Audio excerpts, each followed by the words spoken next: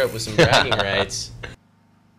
4th place qualifier out of BC, training partner and teammate of the injured Stevie Smith. This is Mark Wallace. Mark Wallace just picks a line and he's going exactly where he means to. You can very calculated, no shaking of his handlebars, no questioning of where he's pointed it, and just very strong rider as well. Look at this.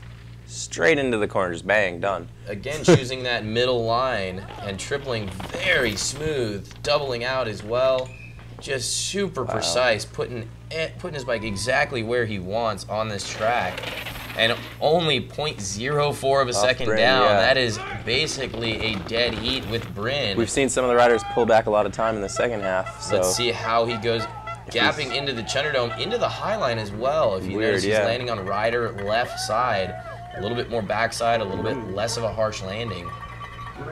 Into the finish straight. He is pedaling hard gears right now. Kept the whole thing upright. Across the finish line. Into first. Leader by just about a second. Look at how smooth they look. 98 hundredths of a second. Oh, that rear wheel.